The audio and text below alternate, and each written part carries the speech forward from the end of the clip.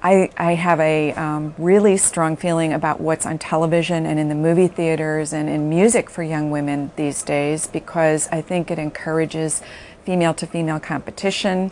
I think now physical violence between girls is not the taboo that it used to be. I think they're bombarded with a constant message that women are your competition. They're not your friends. They're not your support system. They're somebody that you want to get ahead of.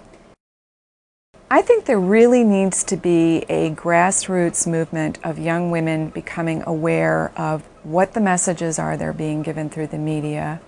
Why does someone want them to have this message?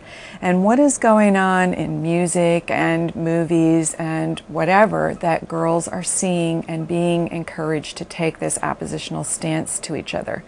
This year in camp, we had a discussion around this topic.